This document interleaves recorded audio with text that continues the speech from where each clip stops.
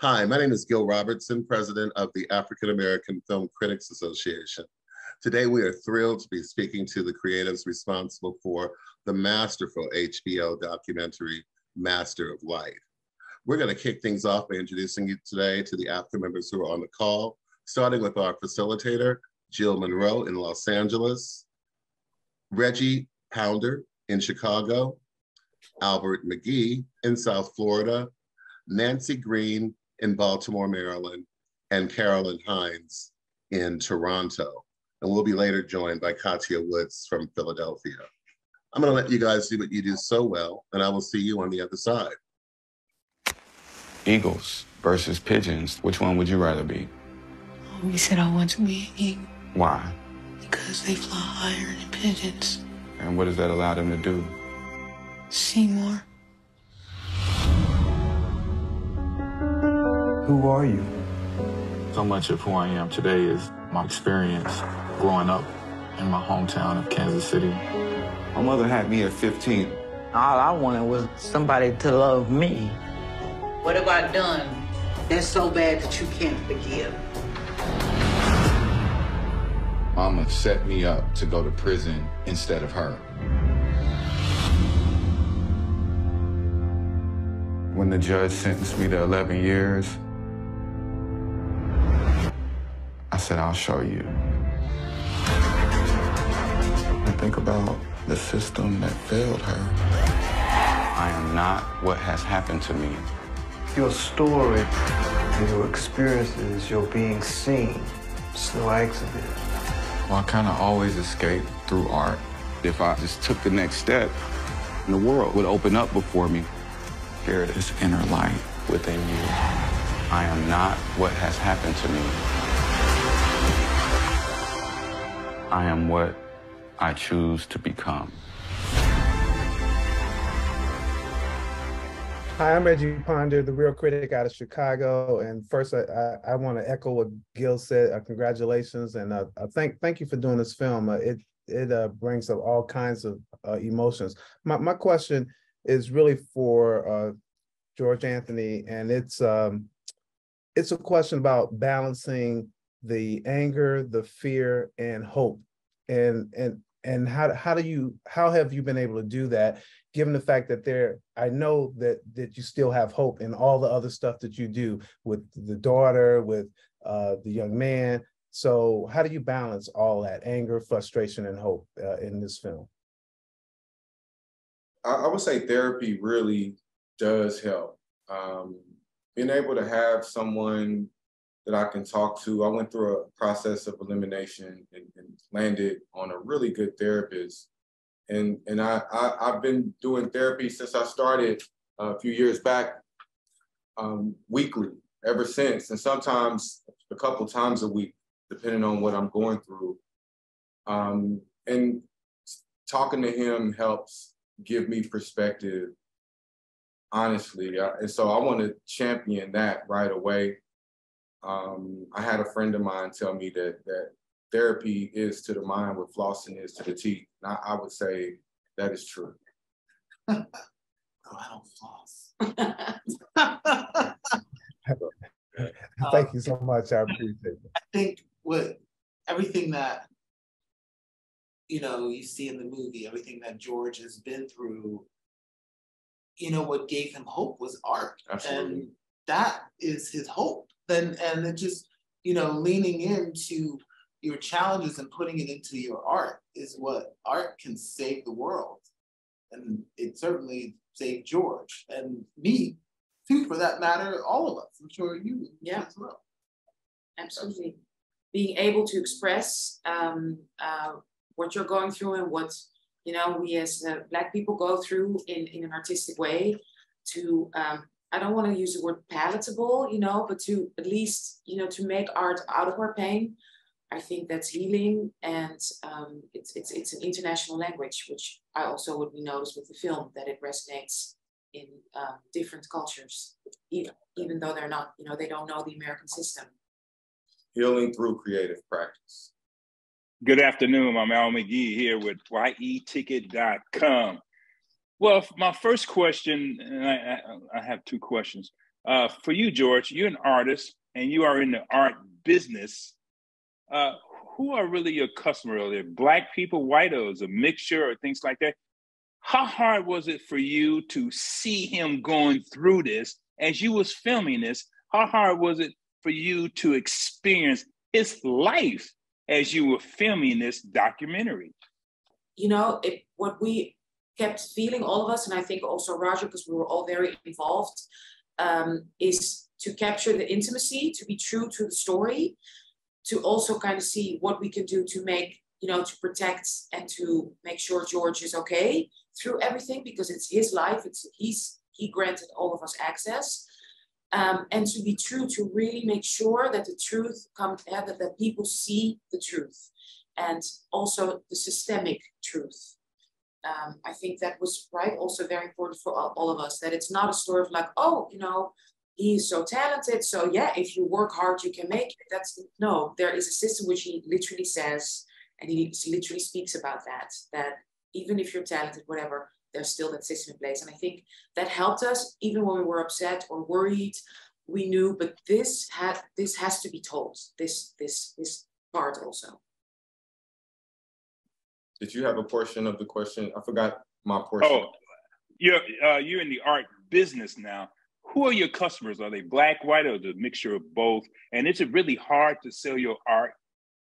Yeah, honestly, it's not. It hasn't been very often that a Black person has stepped up and had much to do with any of my trajectory. Honestly, I struggle with that, because coming up as an art student and graduating and starting my own teaching studio, I've only mainly worked with upper middle class white people. My students are upper middle class, you know, whites or just people that are not from my community.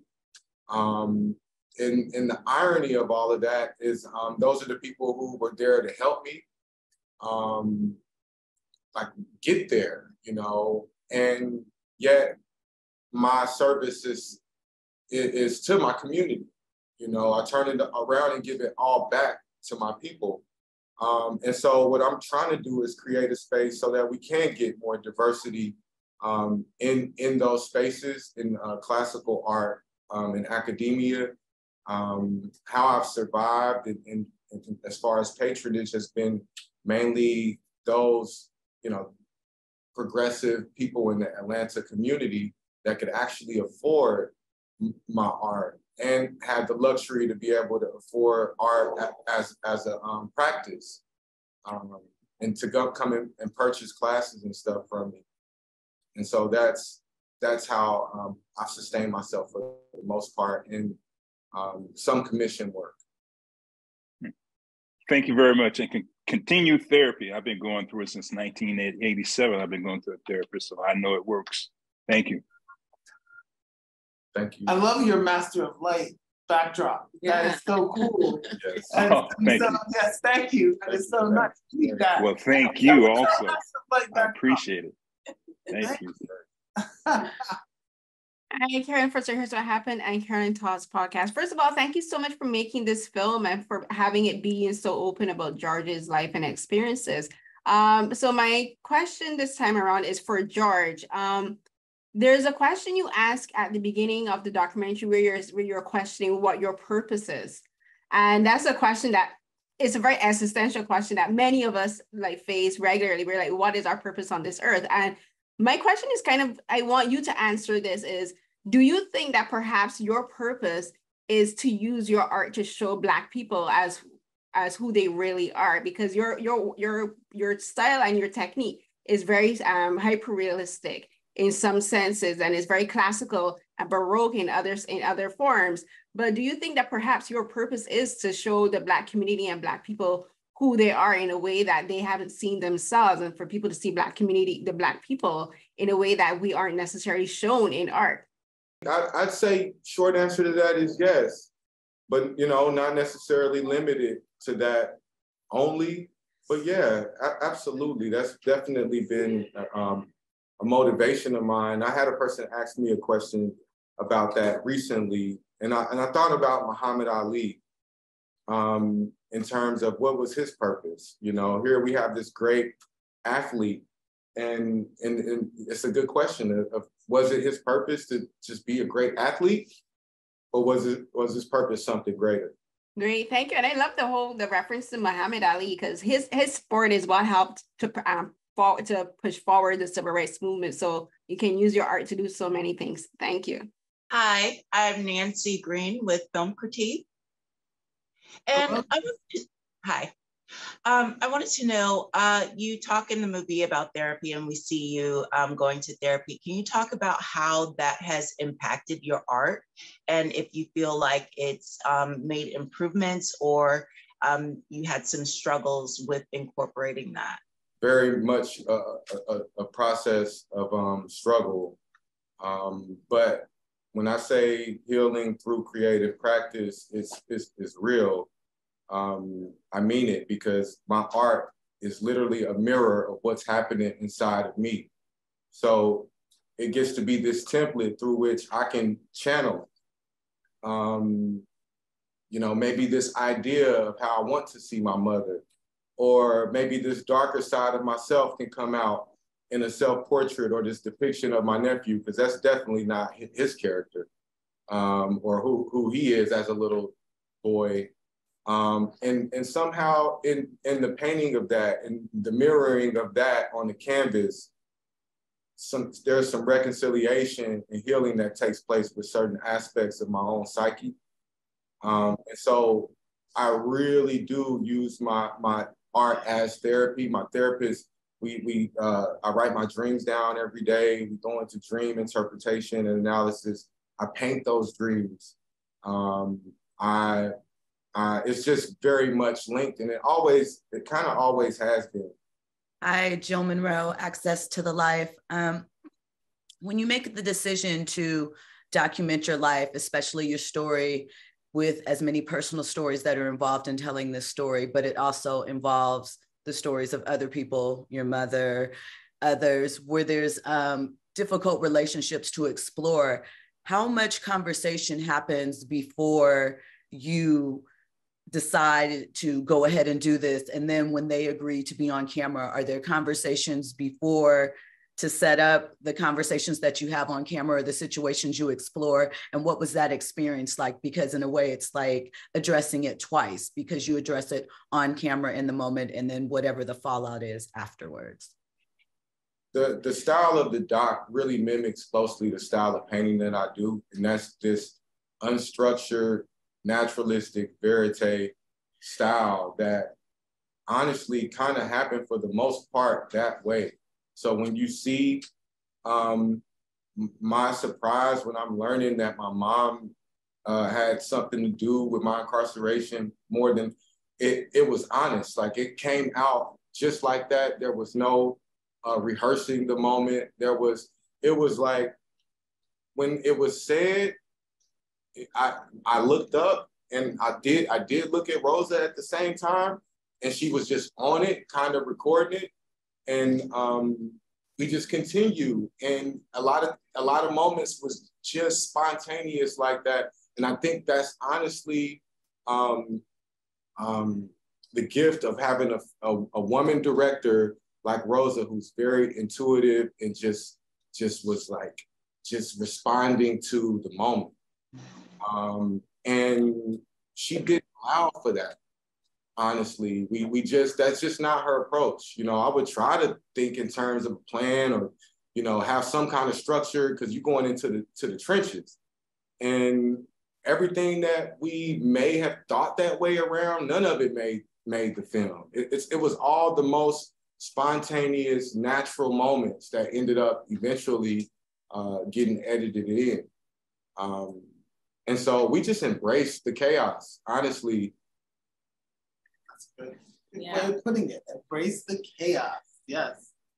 And being there all together, right? Because Rosa did a lot herself. She shot also a lot herself. We didn't have like a big crew. It was really small and intimate. I would wait like in another apartment or close by, just, you know, maybe be there or support, but not be in there, because it's in their house, in their apartments, in their lives. And being together, I think, right? Just spending New Year's together, spending Christmas together. And then, let's, like just what George said, let's take the camera, but really being with you. Yeah, lots of quiet moments. In their lives, yeah. Just you know, human moments, dancing, enjoying one another, and kind of allowing it to happen. George, I want to kind of tap into that creative part of you and ask, you said that in the film that the world is really set up for certain people to fail. And I wonder, as a dreamer, as an artist, as a hopeful person, what would the picture of success, what does the picture, if you were to paint it, of success look like? I know, it's really good. Well, it's kind of funny because, I mean, there was a scene in the film around the fire and my brother was asking me, what is success? And I'll just kind of stick with that, this idea of accomplishing whatever one's goals is. But in my instance, I'm assuming you're asking, what are my goals? Because it can vary from person to person. We all have different goals. And the accomplishing of it might be your definition of success. And it'll differ from person to person. So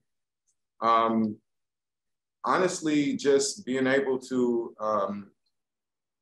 continue to heal through my creative practice, to have the space and the freedom to make art as a form of healing, but it's also initiatic. Like, I learned so much in the research, in the making of it, that like it transforms, it's a transformational process.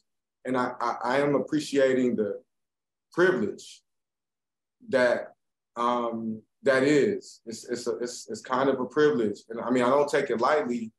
And so to be able to just be in my studio or being in my creative, safe space, sacred space, able to do what I love, and have enough of my life would be my idea of success off the fly. You know, I could say a lot of things, but I'll just say that. I love that, but I saw that both of you as well kind of sparked to that question. So if you have a thought on that, please share. Yeah, okay, yeah.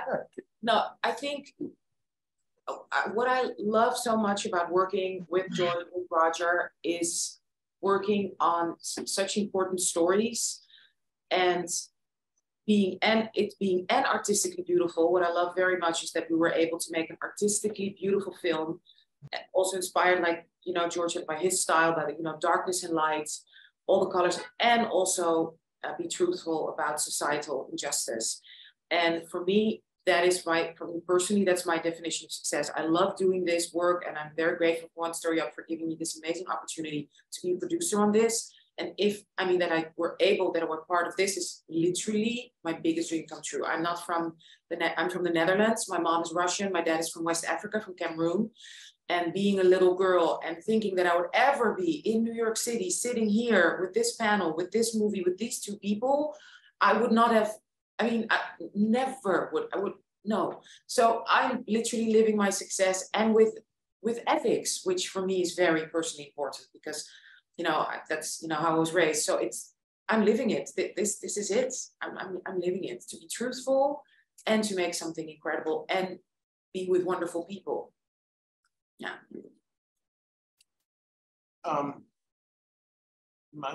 Yes, your turn. I was stalling. I mean, success for me is being true to myself as an artist. Success for me is when I look at a piece of work, whether it be a documentary or a narrative film or VR, whatever I'm doing, have I been true to myself? Have I been honest? Have I gotten to a deeper truth that is maybe a little frightening for me? And have I exposed that truth and done something that I think will touch people's hearts? That's what success is. Thank you very much. This is Al McGee again. This is to the producers. How did you get to know about George, and then how did they bring this project to you where you wanted to produce it? And what got you excited about producing this documentary about George? And George, my final question to you is, you mentioned that darkness is my friend. is that still true to your life? Let's start with the producers first. Yeah. Rosa had come to me. I met her at an event I was showing a film, American Jail, about mass incarceration in Amsterdam. And Rosa came to me and she said, I have a trailer of something I've been working on, and I'd love for you to take a look at it. I dismissed that because I always get approached by people wanting to show me stuff and wanting to, pitch stuff. And but a few weeks later, George sent some rays through the solar system, and he said, and it connected with me, and I was just sitting in my apartment in Amsterdam, and I said, I better go look at that trailer right now. And I went and looked at the teaser, and I was blown away by the power of the storytelling and the power of the story. And George's story, which is, inspiring, and his talent as an artist. And I just couldn't believe it. And I said, I've got to produce this film. And I invited Rosa to lunch and told her I wanted to produce the film. And we came to New York, and I connected with Ilya, who's in the other room, who's a producer in the Netherlands, and Anousha, and we pitched it in New York, and there was a bidding war, and the rest is history. Oh, great. And sure. Is your story the same? Yeah, so I was working at One Story Up as starting out and learning the trade, coming from another career in the Netherlands. I was a writer, actress, producer of theater, TV, and activist. So to be working at One Story Up was already amazing, just doing research and helping out with other projects. And then all of a sudden, I see George, Rosa, and Ilya walking in, and all of a sudden George was like, I think you're ready to, do more. So I want you to be part of this as our American producer. So, I mean, completely blown away. And also for George and Rosa and Ilya to have that trust, Roger had seen my work and seen me working with him, but for them to trust me on such a big project was also, I'm so grateful for that. And yeah, I had seen this, Roger had shown me, what do you think? And incredible, blown away, two artists working together, Rosa and George together, making that was, yeah, literally amazing. Wow, that's really great. And George, you stated that darkness is my friend. Is that still like in your life, or you got more light in your life now? I think the way to interpret that may be, okay, how about this? We all should be familiar with Frankie Beverly and Maze. Love him. Joy and pain. And pain, yeah. Joy and pain. It's like sunshine and rain. Sing it. Joy and pain. Sunshine and rain. But he made a point. He said, so just like a flower needs sunshine and rain, it's all right. They're both one and the same. And I mean, I was with a friend who helped produce Lauryn Hill last night. She had a song called Everything is Everything. And it's this idea, like Rumi said, what hurts you blesses you. Darkness is your friend. And the embracing of the beauty that could be found in life's most harsher moments, the lessons that could be learned, these principles have been communicated since the beginning of time. So my embracing of darkness as a friend is speaking to that truth, as well as speaking to my dark mother and how we should all look more at our own unconscious shadow selves and mind that for the beauty that could be found there. And it'll, if you don't, it won't be a friend to you, that's for sure. It'll come to the surface in the forms of projections, complexes, so I got acquainted with my dark side and was able to reconcile that. And because of that, I feel like it makes me a more whole person, as opposed to a person who may not have gone through anything or decided to deal with those more harsher truths or memories or traumas. And so I embraced it. I look for the beauty in it and ways to grow from it. And in that sense, it was a friend to me. And I think in that sense, it's a friend to all of us, and that we should all not run from life's pain, but stand it, face it, and try to see what we can extract from it. Thank you very much. Thank you all very much. Much more success to you in your life. I really appreciate you. And this is a great documentary. Thank you. Hi, I'm Carolyn again. So earlier, George, you mentioned that the way how the film is shot is similar to your painting style. And that was something I had picked up during watching, because it's not linear. And it's not like you can't predict what's going to come next, which is like a painting. Like you can start painting the nose, then you move on to painting a different body part. But for all three of you, I want to ask, what about creating this film made you see yourselves and the art of painting differently? For you, George, like what was it like being able to basically literally step outside yourself and see how you are as a painter, and how you are as a painter with regards to how you relate to your family, especially your nephew, because you're becoming an inspiration for him and how he sees himself as a young Black man growing up and how he sees himself as an artist. And for you, Roger and Anousha, for the two of you, how was it like? What was it like watching this film and watching how it was pieced together as a piece of artwork in and of itself, reflecting George's work, and how that made you see the art of filmmaking differently than how you thought about it before? So, George, we can begin with you, and then we can go with Anousha and Roger. Yes. Okay. Well, as an art student, my teachers introduced me to filmmaking. They told me, if you want to paint better, study film. And they even gave me a few films to look at, and had sent me links to roundtable discussions with filmmakers. And then I would meet this she's like, Rosa was made to do this film. She was perfectly made for the job. And I meet her, and we're able to find the commonality between cinema, which to me is the synthesis of all the art forms. It brings all the art forms together beautifully. I believe if Rembrandt or people like Da Vinci, even older than him, were alive today, they'd be filmmaking into cinema. And that was my goal all along.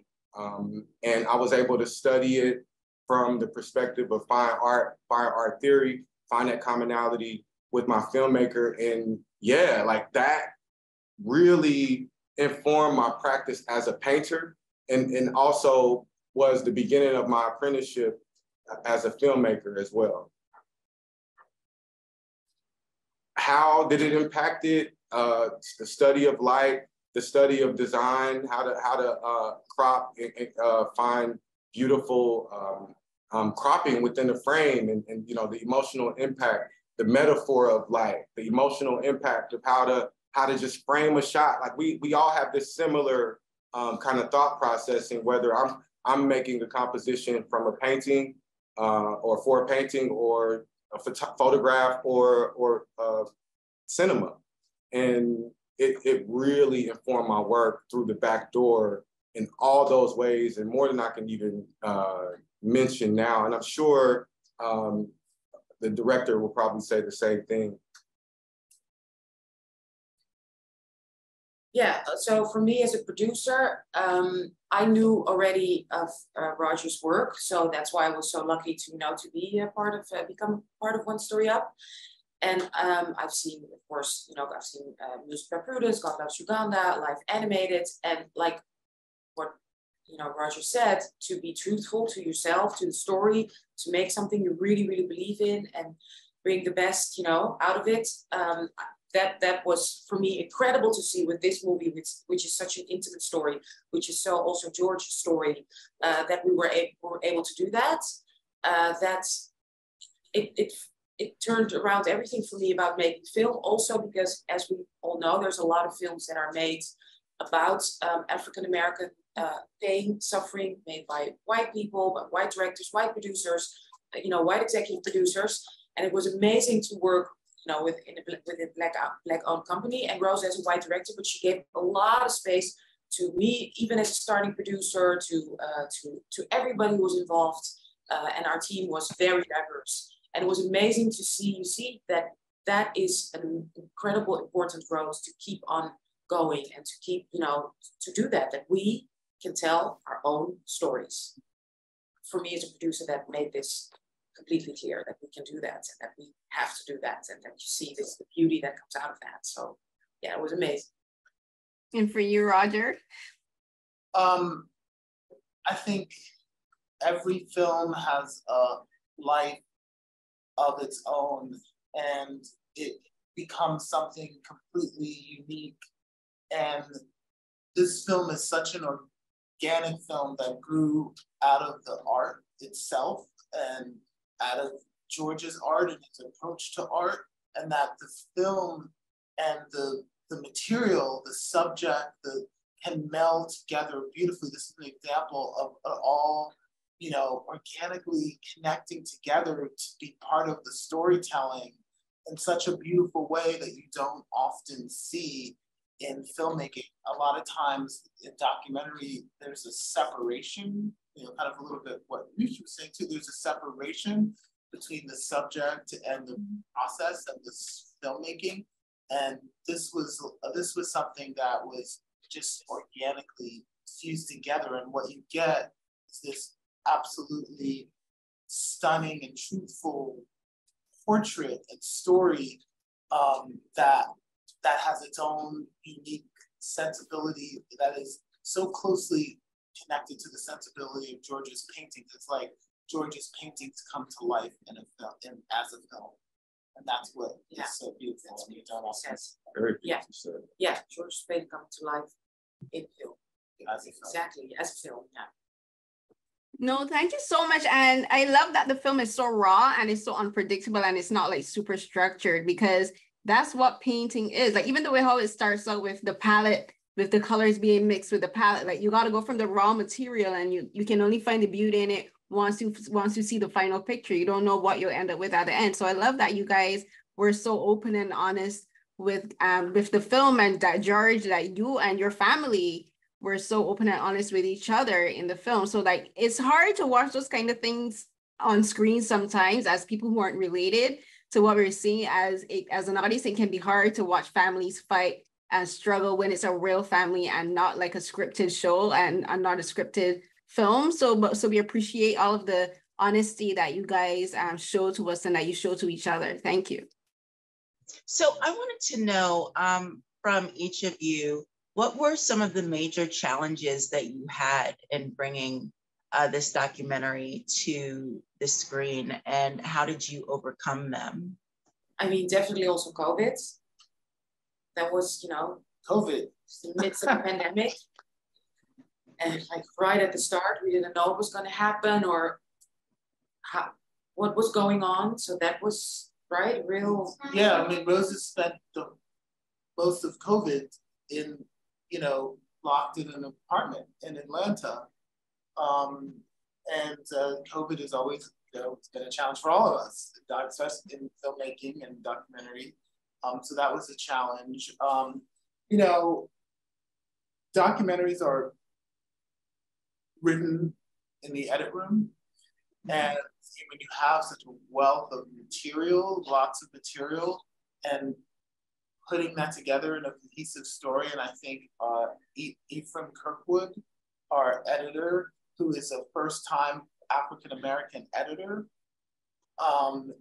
did an amazing job. Ephraim is a discovery. He's someone who,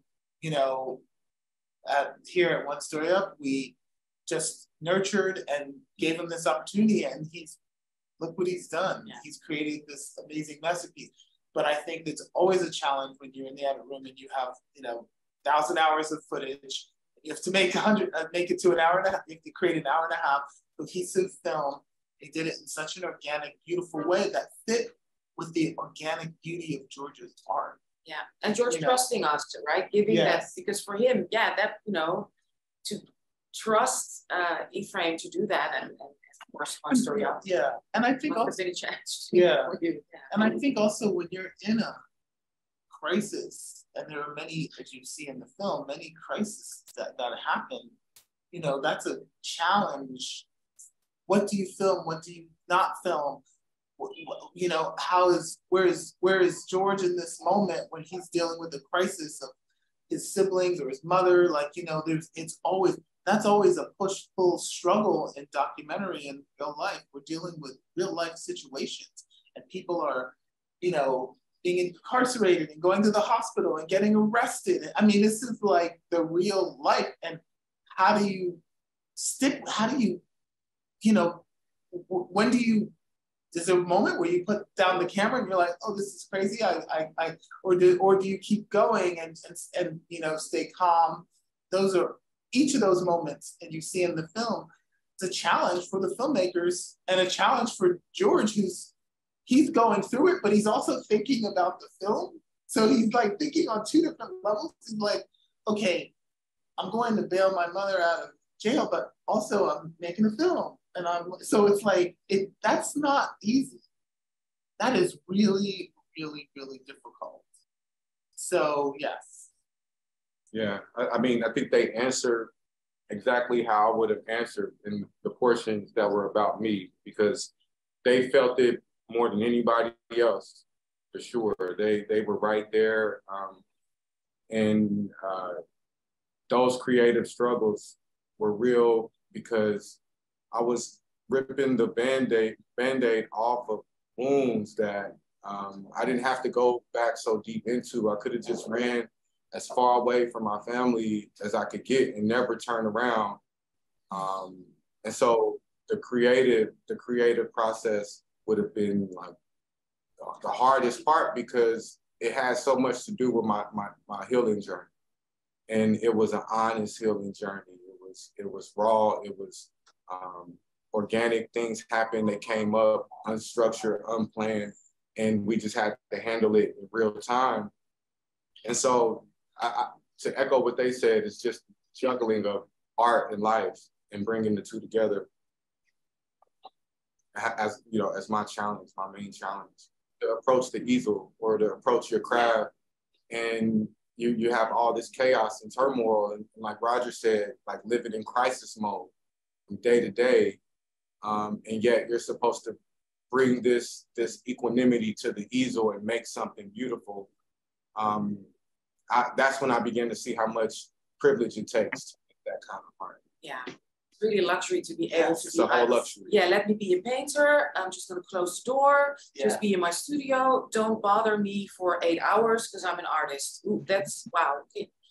That's right. Such a privilege and luxury. Who can, you know, not a lot of people who can afford or can do that. Nice, thank you so much. And I thought it was a really thoughtful film, and the artwork was great. And I would actually like to see this as a series, because I'm very curious about you know, your relationship with your mother and the things that you're going through. So yeah, it was very nice. Thank you. Thank you. Yeah. Follow George around. Yeah. I'm working on some screenwriting, that's for sure. Yeah. Hi guys, sorry, tardy. I was a little tardy. Katia Woods, Composition with the Philadelphia Tribune. I think one of the things is that, you know, too often when we talk about someone going to prison, we want you to be like, there's like your rehabilitation process has to be like really enduring and hard, and people want you to endure hardship. How much do you want this movie to inspire the people also take a different approach? Because some people are in prison due because of series of failures from us in society that capitulated in you getting there. It's not just like you, I mean, some people are, but not everybody that ends up in prison woke up just being a horrible person. Most people, it's a series of things that lead to this outcome. And the question around that, can you just ask that question? And my question is like, how much do you feel like we need to take a different approach? It can't just be about rigorness and harshness, that also needs to be like, okay, let's figure out if this, because I think a lot of people are salvageable, you know what I mean? But prison pretty much is set up to be like, make you worse instead of better. And you had the luxury of having the art, but a lot of people don't have that. So what is it that you want people to see about that process, about saying, hey, not everybody, we can't use that approach with everybody, you know, just being harsh. Some people need healing, like real healing. Right. That was definitely a huge message that we wanted to send as well, because not everyone deserves to be discarded or to be seen as just this super predator or somebody that should be murdered in the streets for wearing a black hoodie or any of that. And those stereotypes are what I want to change. And someone in a similar situation in prison, I think scenes in the film really speak to the answer or my feelings around how I would answer that when I was, it was New Year's Eve and I was talking to my sister. I get these questions all the time around like, what makes you so different than all your other siblings? Like you grew up in the same household as them and, you know, you guys have the same influences and programming. And I think the answer to that question is similar to the answer that I would give to your question, is this idea of having this fire or this determination inside of you to decide that you're not what has happened to you, but choose what you want to become, in a sense. And like you got other people telling you what you are, you know, you got inmate numbers, you're a convict, you're, you know, the judge didn't see me as worthy of much.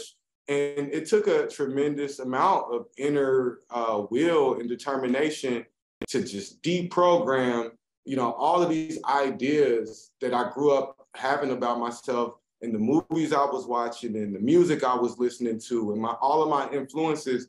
And I just got introduced to certain knowledge and books that felt like they were written by the hand of God themselves. And I honestly began to see the systemic trap and thought, like, why would I walk into it? I wouldn't, you know, whoever or whatever it was that set this up, the system to be the way that it is, regardless of how, you know, people may feel about it, now that I'm aware of it, it's a choice.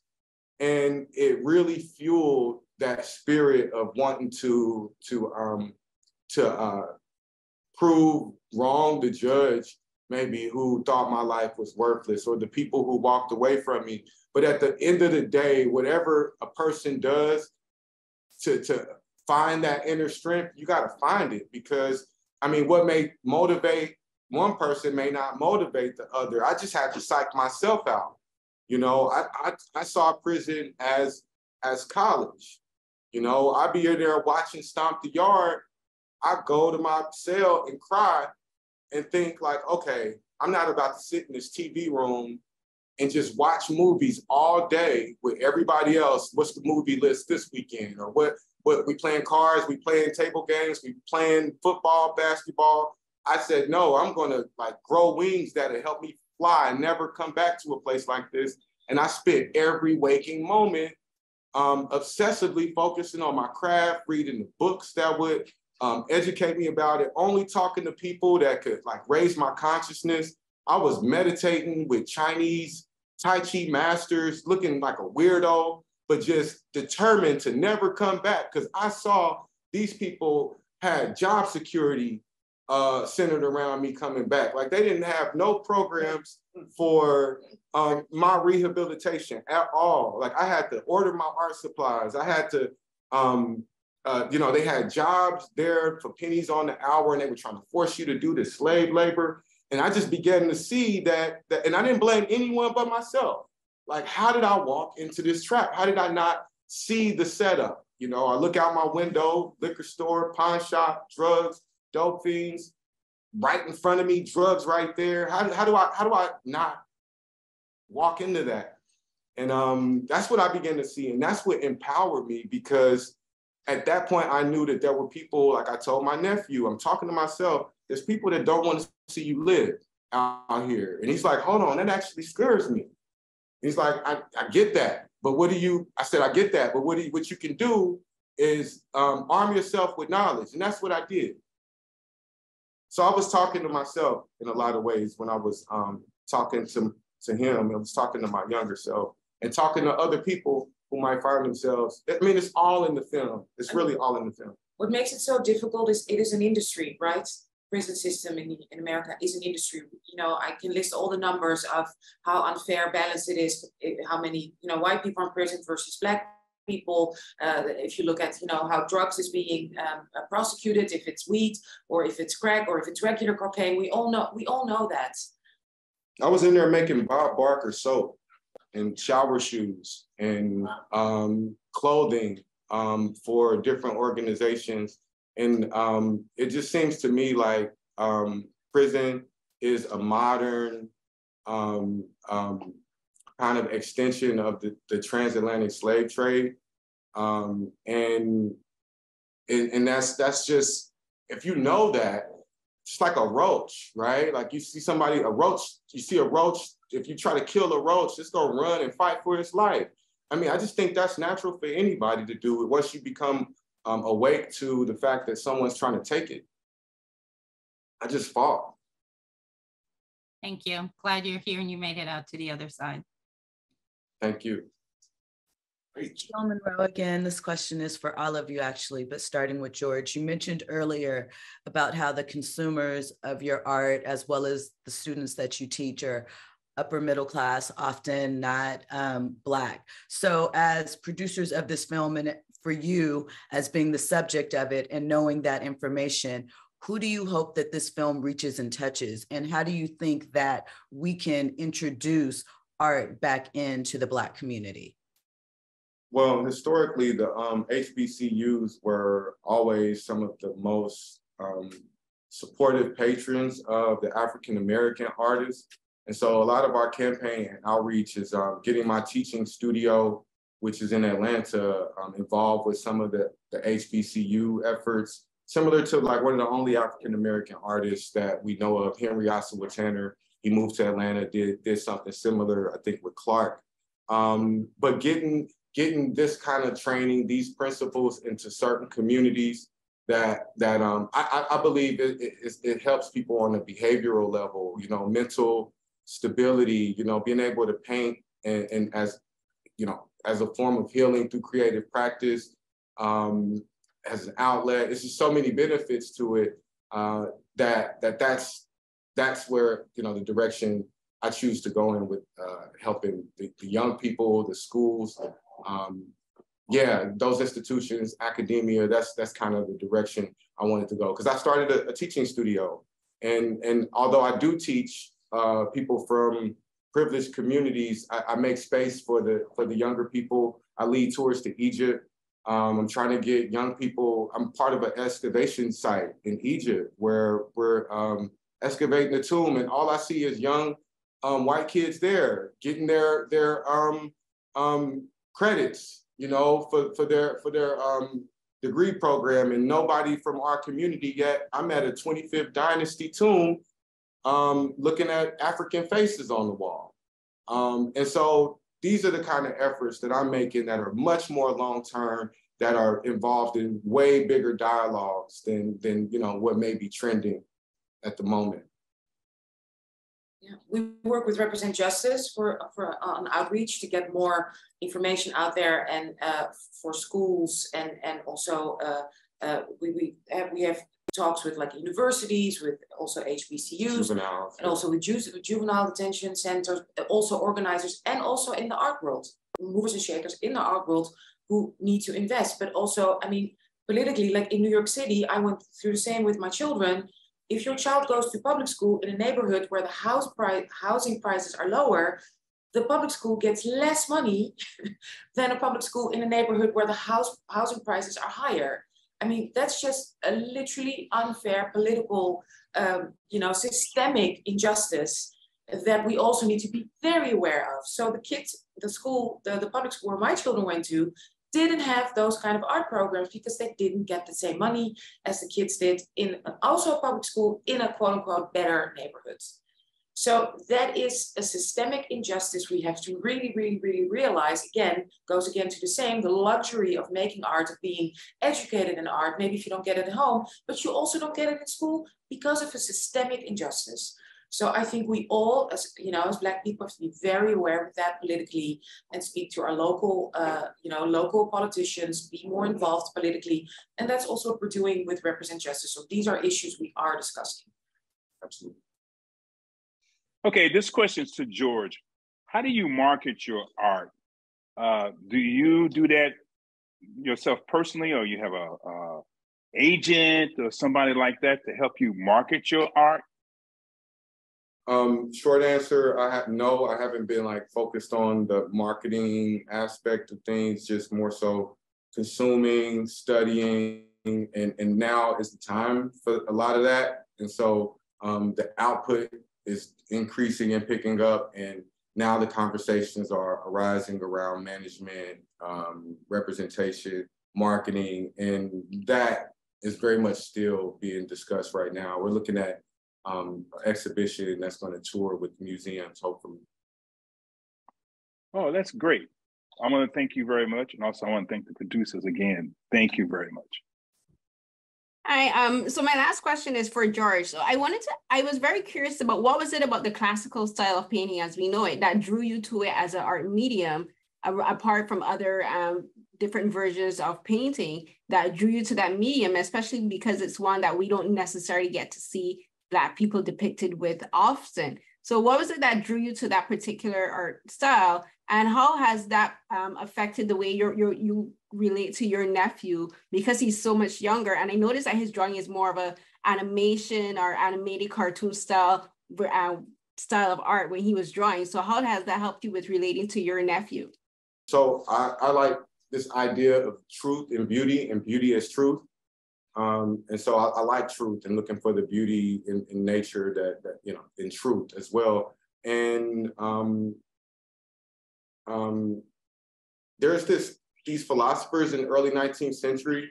There's just been a lot of structural and systemic racism with phrenology, with skulls, with like Africans and African art, what Africans can do versus what the European artists can do. And a lot of those narratives came in around the 19th century.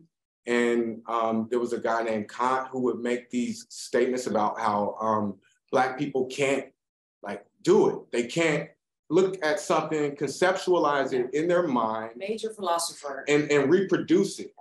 And this was part of a time when like all the industries had like these racist ideologies toward people that look like us. And my school was born out of that. My school is a proponent of it. And this actually is a huge motivating factor for me. When I like began to understand how laughable it was to my teachers, to the academic art world, that I would approach this discipline of trying to actually understand anatomy, physics, color, perspective, all of these alchemy, all of these things I heard you speak about, like this alchemical stages earlier, like this stuff. Composition, design, they don't think the African mind can even begin to conceive of it. And I wanted to challenge that. And plus you found out the source.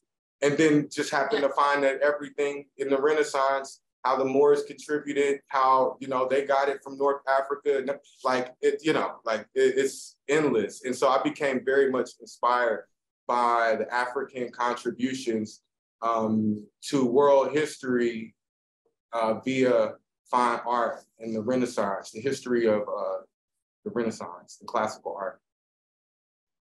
Great, thank you so much. And yeah, the Moors, and I know about phrenology because I read about that in Nell Irving Painter's book, The History of White People. She talks a lot about how Black people were pushed out of the art scene and sculpting and all of that. So thank you so much for sharing that with us. Yeah, it's a connection between all of that and what we're all experiencing today collectively. First universities were in North Africa and East Africa. That were the first universities on the whole planet. One was started by a woman. So in Africa, when Europe was literally in the Middle Ages. Let's give it up to Timbuktu and Mali. Yes. Thank you. This documentary is tremendous, and we certainly hope that it finds the audience that it deserves. On behalf of the world's largest group of Black film and TV critics, thank you for watching this edition of Africa Roundtables. Have a great day. Thank you so much. Thank you. Black film critic. Yeah.